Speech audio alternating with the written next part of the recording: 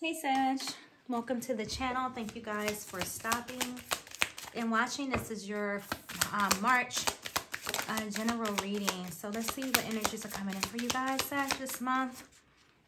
What do we got? All right, we have 5th house, creativity. Wow, everybody's had this. I feel like everybody's had it. All right, so your 5th house deals with pleasure, love affairs, creativity, of course, fertility, your sex drive, romance, fun, even a little drama. So you could have any of those energies coming in for you guys this month, but your creativity, on the other hand, will be highlighted. All right, so a lot of you could be working on your dreams, okay, trying to follow, you know, that inner voice, that inner calling, guiding you and telling you, hey, Sag, you'll be good at this. Why don't you try that? You know, you'll be successful, you know, at this particular thing. So whatever it is that you are thinking of, dreaming of, inspired to do this month is going to be highlighted. Your creativity will be highlighted, okay? Some of you, when it comes to love, okay, if this is something new, something creative, transforming this month in your love life, you could be maybe starting a connection with, you know, a Leo. It's possible here. Pardon me 1 second. I just want to take a peek at this card. It's an interesting card. I can't make out what that word says on there, but I almost feel like it's just this weird, like I don't know, like I get the energy of like a not a circus, but like maybe a fun house or a carnival of some kind. Like, I don't know, maybe it's just like a trip of the mind, or, you know, almost like somebody taking shrooms or something, and then all of a sudden you come up with like these ideas, crazy, you know, ideas, but yet ones that will actually work. Something that may be crazy that you create, but, you know, will sell. Or maybe a crazy story. You could be, you know, writing a book or a movie. There's something here that just has this adventurous feeling to it. All right, like I don't know. It's hard to explain, so I'm just going to stop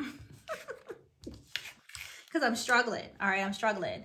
So 3rd house, the 3rd house is communication, community, people in your neighborhood, you know, even. So I do see, like, I don't know, maybe you're coming together maybe with another this month. Maybe someone's going to be sharing knowledge with you or sharing information with you. Or maybe this is a dream, Sag. Maybe that's what I'm feeling here. Like maybe some type of dream. Because this looks crazy. This card looks crazy to me. Like it looks like a fun house, a circus, or a crazy-ass dream. So maybe there's something that you've dreamt of, okay? Or maybe the universe is giving you messages, you know, in your dreams. Communication, right?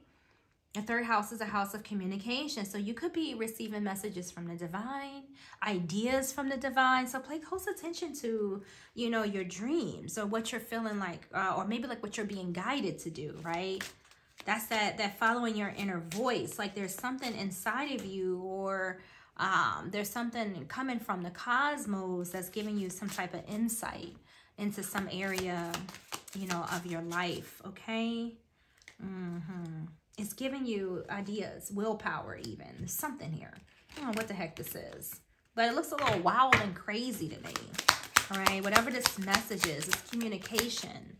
It doesn't have to be coming from the cosmos. It could be coming from other places. But I do feel like it's coming from, you know, your spiritual team, okay? Your neighbors in space to some extent. It says, as you focus on the wonderful things that surround you, you're clearing the path for more positive energy to flow into the areas of your life and creating a place for abundance. I definitely see growth here, okay? 8s are all about, you know, abundance and staying in gratitude too. So make sure that you're thankful for each and every epiphany, idea, thought that you get that is creative, okay? Because I feel like it's going to help you grow in some way. Like it's going to help you materially. Like, you know, your material things are going to grow, right? So be open to receive right now. You know, be open and aware of your beliefs about money, because I feel like something's heading in for you. It's these ideas. There's something that's going to grow, that's going to expand for you financially this month. Some type of idea, whatever you're thinking about, dreaming about, you know, it's, ooh, got another 8. I am successful. Yeah, it's going to work. This vision is going to work. Your talent for setting and reaching goals is like no other. You are self-sufficient and capable of achieving your ambitions. 8 representing the ebb and flow, the infinite loop of creation. Definitely got some cosmic help here, okay? So whatever your vision is, whatever it is that you're thinking about that, you know, warms your heart, whatever that you're passionate about, there's something here that you're committed to. And whatever this is, it's a means of you to express like who you are, your authentic self. Like this is something created by your hands or your mind, okay, for others, because you're going to benefit from it, or somebody's going to. But in the process of this, you're going to be able to express a creative side of you. So whether this is theater, writing, poetry, I don't have no clue, but it's going to bring you some money, okay? It's going to bring you prosperity and abundance, whatever this is, whatever messages you get, whatever ideas, whether this is, you know, your spiritual team or a friend that says, hey, Sag, let's start this. Whatever this is going to be abundant for you. There's abundance here.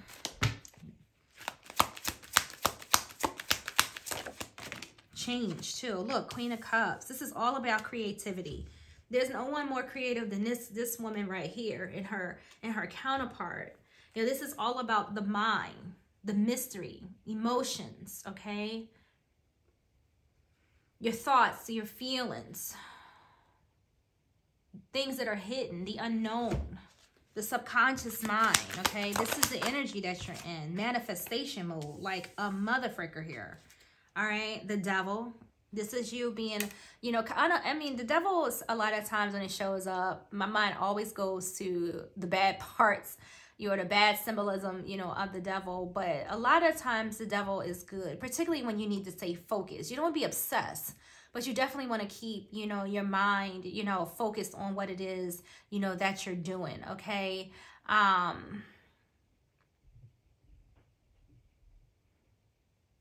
If you've been feeling like you've been stuck, I feel that, you know, things are starting to shift.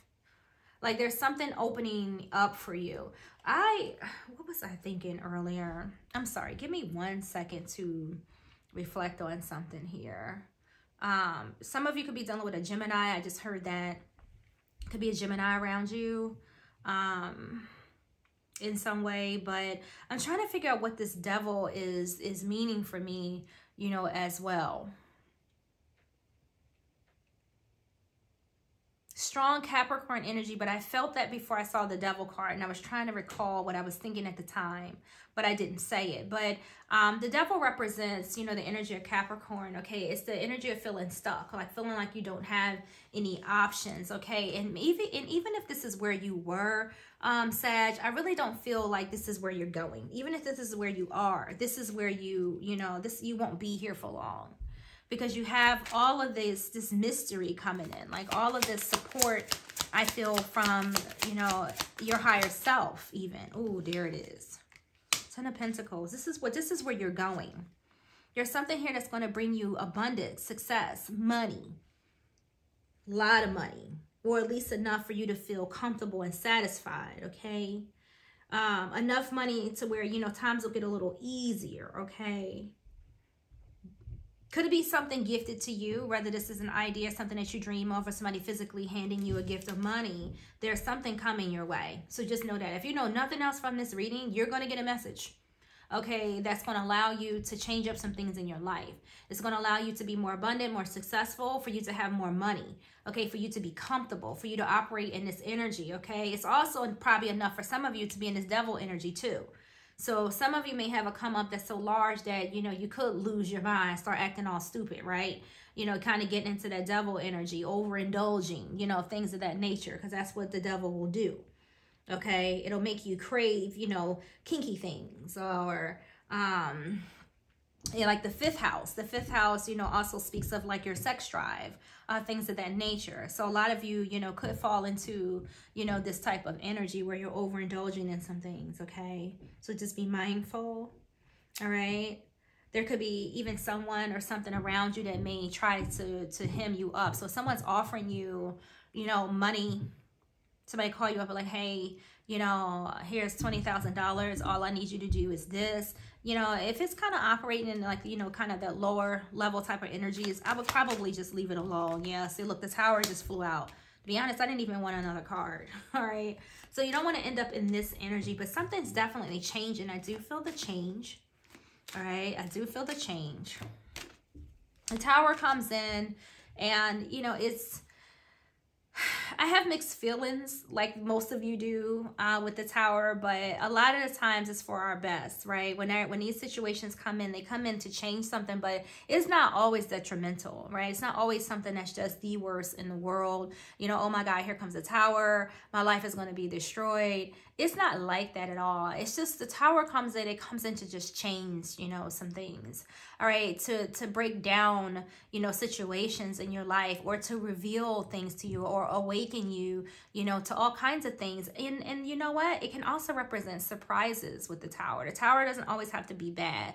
So there is something coming in for you. And yes, it may take you by surprise and may give you more freedom, you know, and pleasure in life than what you've ever imagined, okay? So, you know, whatever this tower is, I personally feel like it's a good tower. I feel like it's something that's coming in to help you make some type of change, you know, to help you release something here, all right? Some uncertainties, you know, in some area of your life, all right? So I would be appreciative to see this this tower showing up in my reading if I were you, because it just has a positive feeling to me. All right, I feel like it's just something that's coming in that's going to just shock the shit out of you, whatever this communication is, whatever this messages are. All right, small steps, asking for help. And then we have material wealth, true prosperity. So this is what I'm saying. Like, there's something that's communicating with you. Whatever this is, you know, that's helping you, whether you've asked for it or not, it's here. All right. These small steps that are coming in is building you up to this 10 of Pentacles. It's building you up for the success and this abundance. After a time that I feel like has been, you know, pretty rough on you, at times where, you know, you've been stuck, not having what you need. All right, whether this is support, monies, resources, doesn't really matter, but that's changing. You're moving out of that. You're moving into flow, okay, in something here. And then it says material wealth, true prosperity. I told you, you know, this tower isn't a bad tower. This tower is something that's going to be good for you. It's going to set you up to be comfortable. You may not have, you know, everything you need. This is a tarot reading, right? So the 10 of Pentacles does represent, you know, a large sum of money, inheritance, and all of those things. So this could be a big come up for some of you. But for others of you, it could just be a means, you know, to move you forward. You know, this tower may come in and bring this money to help you get on your feet. You know, you may still have some work to do, okay? It may be coming in just to help you, you know, push on along, but nevertheless, it's bringing abundance. So that's all we really care about, okay? That's all we care about. This is positive help coming in, you know, from wherever. I don't care where it's coming from. As long as this is healthy, okay? Look, financial health. And then we have willpower here. So there's something some of you may have to refrain from. And it's probably, I can't think of like what word I'm trying to say, but you know how people get money and they start acting funny? And, you know, they start getting nasty and, you know, just all full of themselves and things like that. Like, refrain from that. Okay, you have this card of willpower here. I wish I knew what a book was, because I actually would read this. Because I feel like there's a message here that I just cannot get out. And it's driving me insane, Sag. Hold on a second. Hold on. Let me see if I can find this. I just want to read it. I just need to read it. I feel like I should read it. Willpower. Here it is. It says your impulsive behavior invites temptation in, and you cannot resist being enticed. All right, now we know why the devil's here. The motto, life's too short, has attracted all sorts of attention, as well as some naughty behavior. And in the past, you found that troubles have followed you. It's time to put that behind you now as you take responsibility and grow up. Instead of living into temptation, determine whether or not you're being lured for your highest good. I do feel that. Like, remember I said, like, if somebody comes in and offers you something, like, don't fall for that, right? And this is what the book is saying. I ain't making this up. A test of strength or character is required to conquer a lazy attitude. Focus and willpower will help you from destruction, leading you to a resolution and a firmness of purpose. So that plays into this quite nicely. Okay. So I do feel like, you know, maybe you guys have, you know, in the past, you know, had some bad dealings, whether, you know, you've done this or someone done this to you, or whatever the case may be. But that's behind you, okay? And I feel like the message for you here is don't fall back into that temptation. Okay, don't fall back into, you know, the way things were. Don't let, you know, your financial come up here, you know, just distract you from, you know, your purpose. Because the universe is giving you a gift. You're being gifted, right? You're asked for help. You're receiving it. So if you were in a jam, right? If you were bound or stuck somewhere, or wherever it is that you were lured into, which led you into some type of financial catastrophe, you're being pulled out of that now because you've asked for help. Okay, there's manifestation here, all right? There's material wealth here. There's prosperity here. You're going to get it. Okay, the thing is just make sure when you get it, like, you keep it. Okay, don't allow it to get, you know, don't let your thoughts, your actions, and your impulses get out of control. Don't overindulge. Like, make sure your financial health stays healthy. Okay, that's what it, I'm glad I read that because it kind of cleared that up for me, because I was trying to figure out, like, where, you know, Spirit was trying to lead this, and I was personally having issues articulating it, okay? But now we got the clarification, so let's move on and see what else we have for you guys, okay? Sag, don't be tempted, all right? Don't be tempted. We got prosperity coming in. Don't mess it up. All right, we got time for truth. We have time for change, transformation here. Things are opening up. You're beginning to see where it is that you're going, where your future lies, how much power you have, Sag. It's all being revealed to you. Don't mess it up, okay? And you have the time is now. So if something's being redone, regifted, revisited, it's almost like the universe decided, okay, you know, whatever happened, you know, 5 years ago, a year ago, whatever had transpired financially for you, I feel like, you know, that's being reversed. It's almost like karma is working in your benefit now, okay? Just watch out. Watch out for temptations. That's the biggest message I think is here is watch out, you know, for temptations, because I see them here. Interesting. Okay, let's see what else we have for you guys. I think this is the last set here.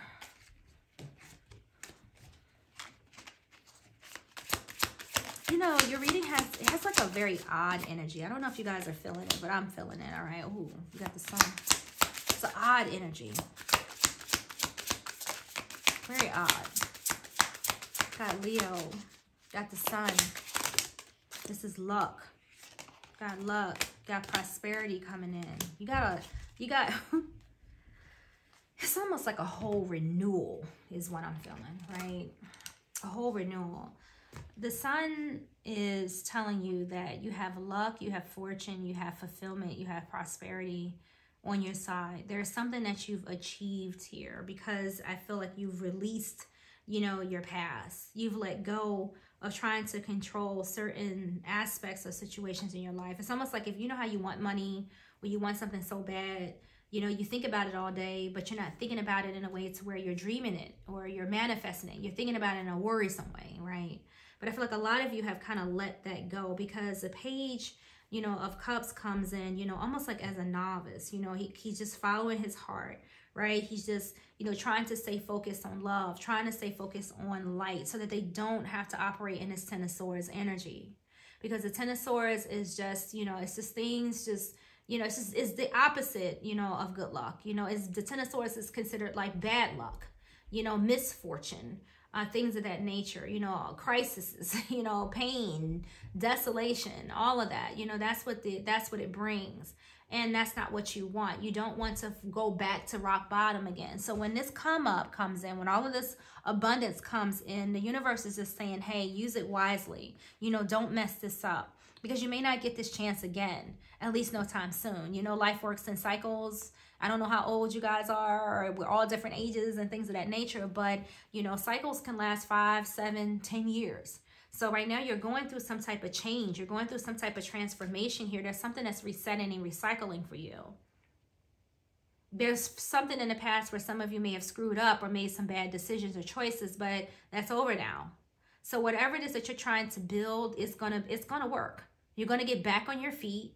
Everything's gonna be stable. You're gonna be just fine. But you got to maintain it, okay, Sag? So make sure you don't, you know, get sidetracked, okay? Don't get derailed so that you don't end up back where you were before, okay, in this tower energy. You don't want to be back there.